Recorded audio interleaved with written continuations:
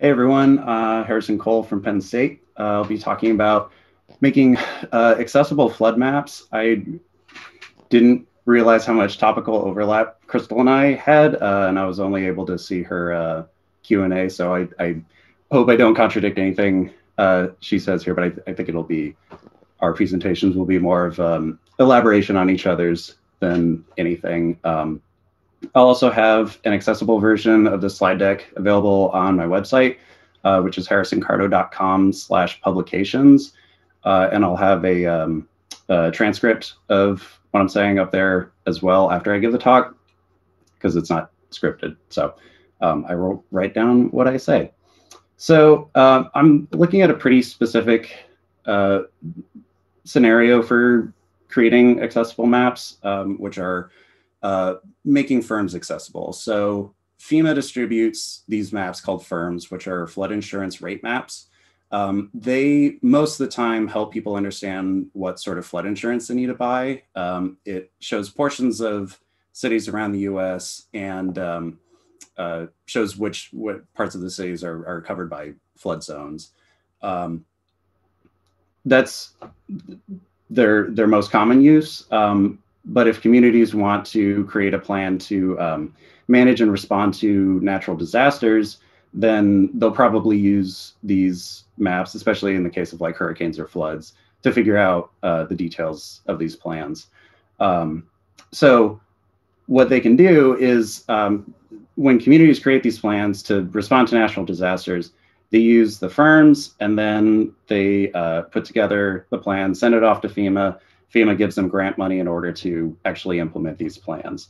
The highest level people actually working on these plans are like hydrologists and GIS people, and they're the sort of like expert types. But a required portion of this process is that the plan has to go through this public input process. And the people that are going to be involved in that are maybe not likely to, but there is a possibility that they could be blind or visually impaired or represent people who are. But in any case, they do need to be accessible to people who might not be able to see visual maps, or else you can't really be involved in the process at all. So this is kind of difficult. There's no sort of official accessible format for these maps. The standard approach at the moment is to provide a description of the maps, either alt text or a separate written description on a document somewhere. But of course, that can be kind of difficult and problematic. This is an example of a firm. These are pretty big maps, full size. They're about 36 inches wide. We have a legend with a couple of dozen entries on it. There's satellite imagery. There's this extensive notes section, which, that's just text, but there's a whole lot going on in these images. There is something called a firmette, which is a smaller, it's a portion of a full-size firm. And these are made to be printed out just like on 8.5 by 11 printer paper. But you can still see there's a lot of stuff that's going on in the map, lots of labels, lots of different types of flood zones. So describing all of this adequately in a way where people can give informed input on a community disaster plan can be kind of difficult. This is actually the suggestion that PowerPoint gave me for these maps when I was putting together the presentation. They suggested map for the images, which is not wrong, but also not helpful. So what can we do? Probably the most common or the most frequent options for creating accessible versions of maps these days, 3D printing comes up a lot. I know Crystal talked about that a little bit. This can be used to represent volumetric data and elevation, things like that. But it's kind of hard to learn. The printer's still expensive. You have to sand off like ragged edges and stuff. It can be sort of difficult to effectively implement. And if you're looking at anything involving, you know, a bureaucratic process, especially if it goes between a local and federal government. You want to make this as simple as possible. So for my own research, I was thinking like, okay, maybe we can find something a little simpler.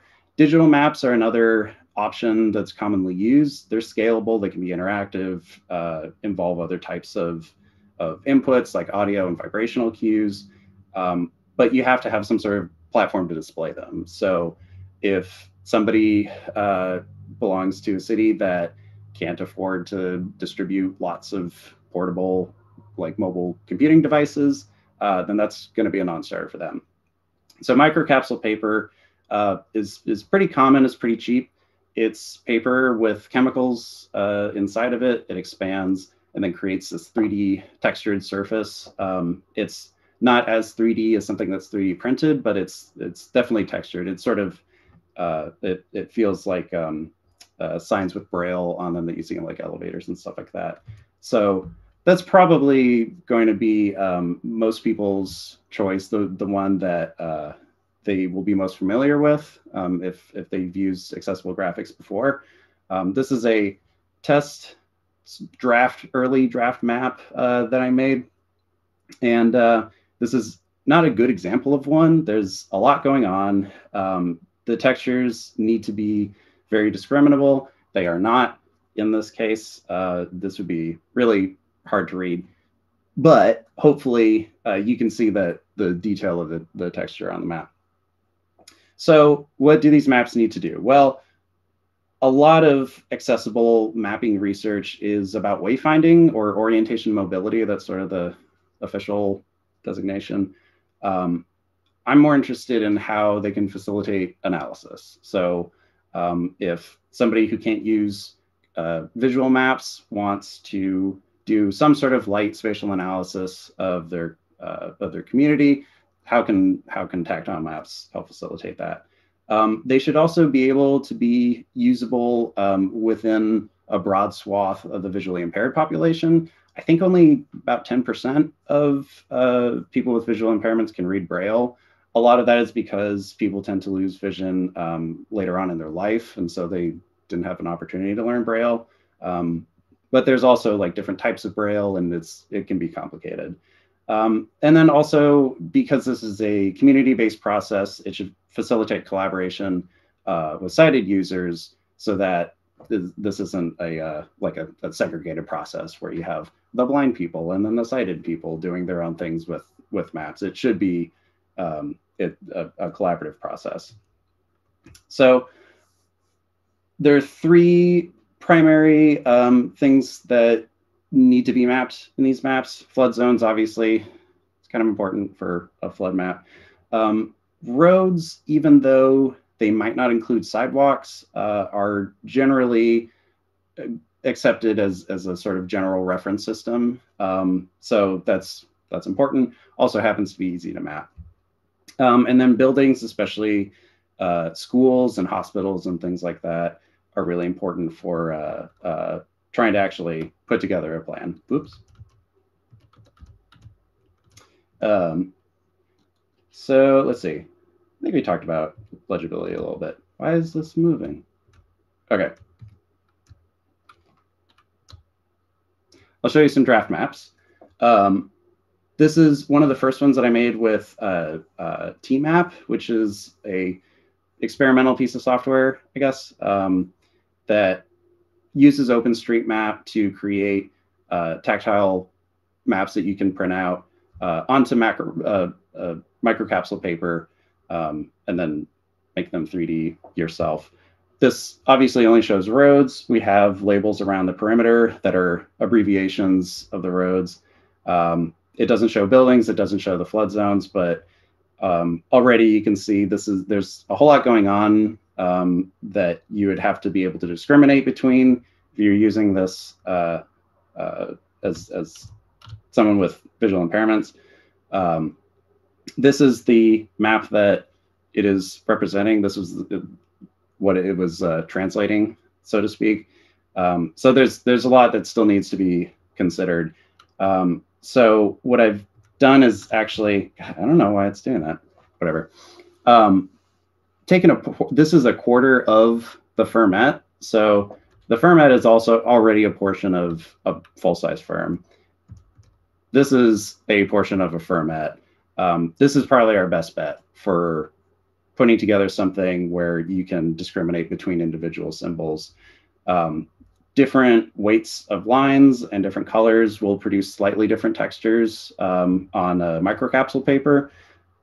The flood zone has been generalized and aggregated into just a single thing. And the edges have been simplified a little bit in order to make sure that there are clean lines at every point on the paper. So up next, need to figure out to what degree things can be generalized without sacrificing their ability to be useful in spatial analysis. They need to be generalized somewhat. Obviously, as cartographers, we're always making these decisions, but finding that line is going to be important.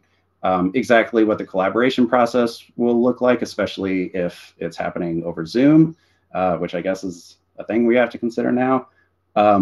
Making sure that these maps are distributable.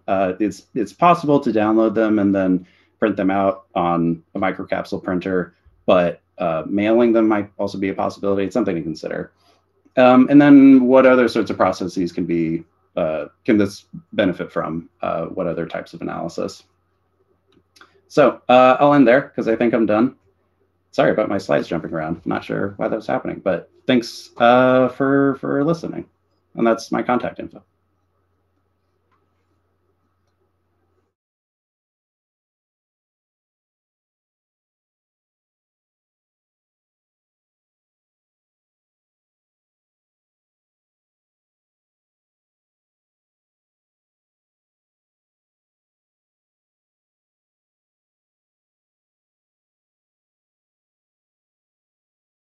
You know, they're not necessarily easy to read. I know it sounds bad at a cartography conference to say, but yeah, no. So what you're doing is incredible.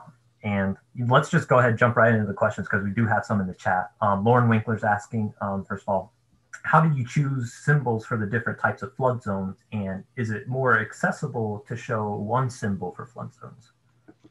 That seems to be the consensus of accessible mapping professionals that I've spoken to about this.